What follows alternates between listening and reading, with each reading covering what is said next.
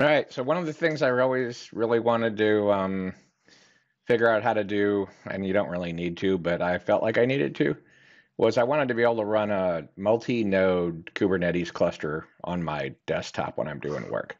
So the reality is Docker for desktop, Docker desktop, desktop Docker, which is a single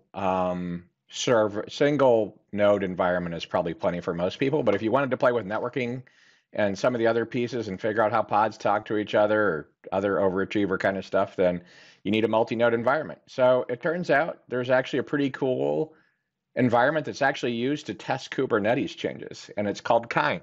And so I'm going to kind of use Kind to do a multi-node Docker setup all inside of a single Docker instance. And the way this is going to work is what Kind does, if I can get this picture to come up right, what Kind does is it basically simulates a node with all the control elements inside of a single container. So this is containers in container. So the containers have the ability to run containers inside of them, kind of like they're running Docker inside of themselves.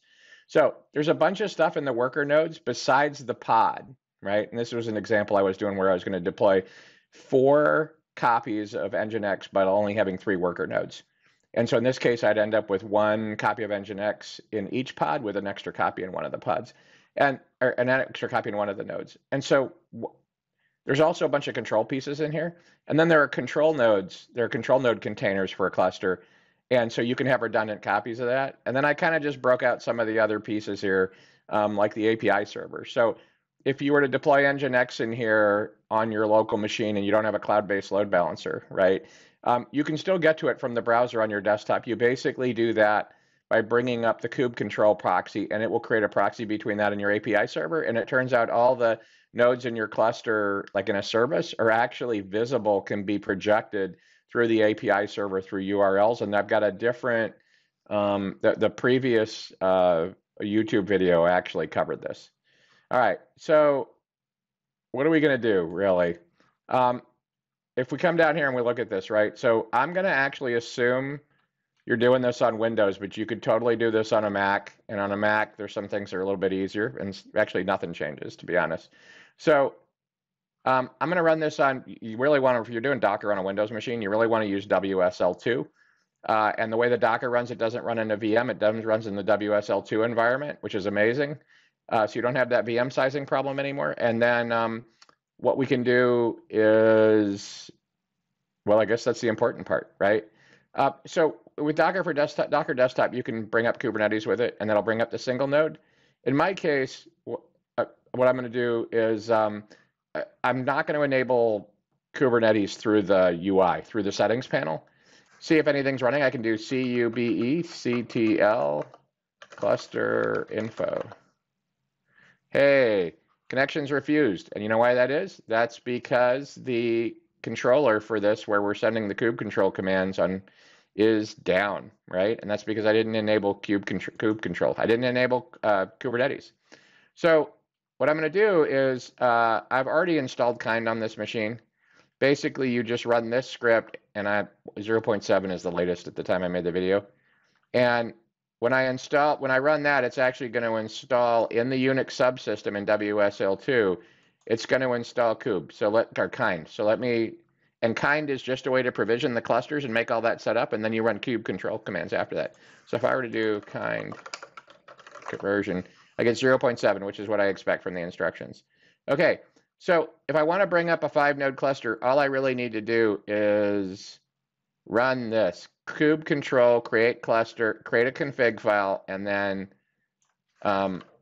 just run the kube control create command. And so you can see here, this script, if you actually run it, I got this from another site, and I will need to add a link to my blog about it. So if we look where I'm at, we can see I actually have 3workers.yaml. And you can see it's there. Can I make that bigger? Nope. All right, I apologize, but this is 720p, so you should be able to make it zoom up. So if I were to do this, what'll happen is it should create a cluster. So we're gonna wait. So it's actually gonna go out, find the images for the worker nodes and for the control nodes. It's gonna download those, and it's gonna prepare those nodes. And this takes a couple minutes, so I can show you what the output's gonna look like. right? So we can see it's preparing the nodes. It configures the external load balancer, which makes sense. It starts the control plane, creates the storage class for the storage, and it adds the extra control plane nodes, and then it adds the worker nodes, right? So if I were to come back over here, we can see that it's starting the control plane. So that puts us right here. This is going to take a minute. And then after this happens, what I should be able to do is just rerun this command. Oop, not kind version. Kube control cluster info and see where I'm at, right? What else are we going to talk about? Oh, yeah. So we can walk through with the rest of what we're going to do. What we should see after that, when this thing gets fully deployed, if I were to do a kube control get nodes, that shows me how many nodes are actually deployed in my cluster. I have a virtual cluster where each node actually happens to be running a container in container, Docker like inside the container. So when I do a kube control get nodes after these 5 nodes, I should see 2 control plane nodes and 2 worker nodes. So let's see where we're at. Oh, we're so close. We're joining the control plane nodes now, right? So that's this one right here, joining the control plane nodes. The other thing is, just to show you how this is really implemented, right? If we were to do a Docker PS after this is deployed, we'll actually see an HA proxy, which is the external load balancer for the cluster, and then we'll see the 5 nodes. Now, 3 of those will be data nodes, and 2 of them will be control nodes. So let's go back up here and see where we're at. We can go back to here. Hey, we're done. So now if we were to do kube control cluster info, we actually see that we have a cluster up, right? There's no error anymore here. Before we had an error. So we know there's a master running on this address, and we know we have kube DNS. So we could hit the API server from here and we'd be good. But what I'd like to do is actually here, so that did kube control cluster info. What I'd like to do is kube control get nodes. Kube CTL get nodes. And we can see that we have the 5 nodes here, right? So this is actually, if we were to do deployments now, it's going to allocate those across the nodes. So we can actually do a multi-node deployment. If we do it from the other video where we did a 2-node Nginx, one of them will end up on each of 2 worker nodes and one will be idle. The only other thing here, I was going to do Docker PS. So you can see here that we have 5 nodes, right? And we can see that 3 of them are workers because their names are worker, and the other 2 are control plane. So I actually have a 5-node cluster deployed now. The only thing that I probably would say from here is we could get the context. So we'll do kube control config get context. Kube CTL control get. Oh, that's not what I meant to do. I meant to do kube control config get context.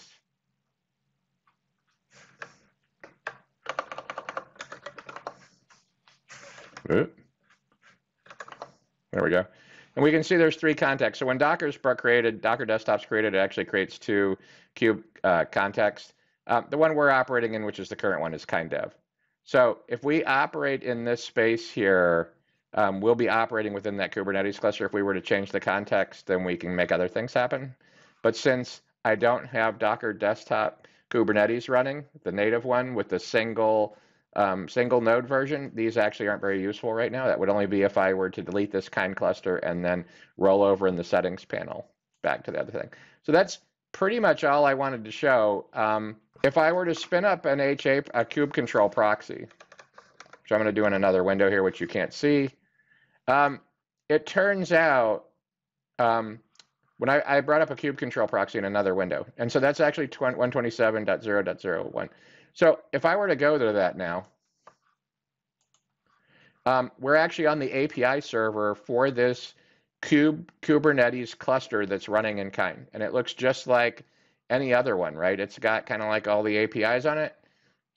We actually could start navigating into this thing and looking in namespaces if we had apps deployed, and then we'd be able to go, like I showed in another time, because we ran the kube control proxy, our web browser can actually use that proxy to reach endpoints that are inside the cluster that might be like set up as a cluster IP. But that's kind of outside the scope of this. So that's it. The final thing really is to bring this cluster down. And all I need to do that is cluster, because I named this thing dev, right? If I were to just delete, I can copy this over here and paste it and hit that. And so this is going to bring the whole cluster. So like if you're setting up a test environment, you can stand up a cluster, deploy your app, test it, and then just delete the whole cluster. And there's no artifacts from the previous test. I hope you can make use of a multi-node Kubernetes cluster on your desktop.